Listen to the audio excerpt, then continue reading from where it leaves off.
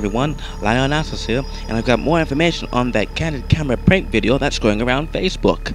That very same so-called sexiest video ever is the successor to the previous optical illusion video. That's right, this is another one of those video virus scams. Special thanks to Sophos.com for the information, as well as gstek.info.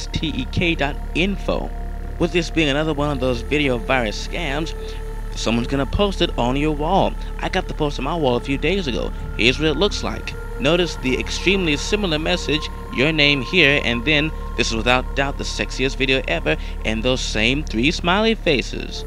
Then the title, Candid Camera Prank HQ. And look at this. This time it's not posted by whatever the previous application was, it's posted by Multimedia, or in this case, Winamp. Your friends and family and relatives and whomever else are not posting this. This is being posted automatically from their profile. This one is different just a bit, however, from the previous one.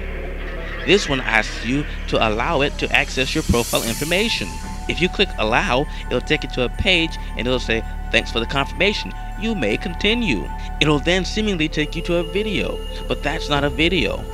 It'll tell you that your video playing software is out of date and needs to be updated. If you click OK, it'll take you to a page with instructions for downloading FLV Player. Then, somewhere on the page, it will provide you with a link for downloading VLC Player Setup.exe. Now, VLC Media Player is a widely used video and music and etc. playing application for download on computers for Macs and PCs and so forth.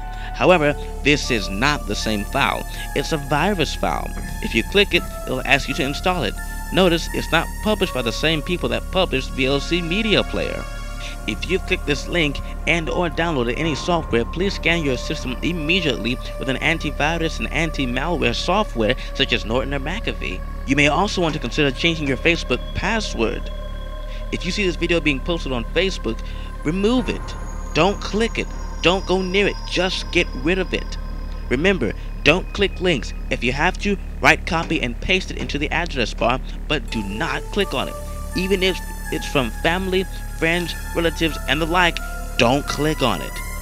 Get the warning out there, folks. Make sure others don't fall into this video virus scam that's going around Facebook. Send this video to everyone you know so we can warn them about this video virus. Thanks everyone, and I hope to keep you updated on any incoming viruses or other applications like CoopFace or this candid camera prank virus going around Facebook.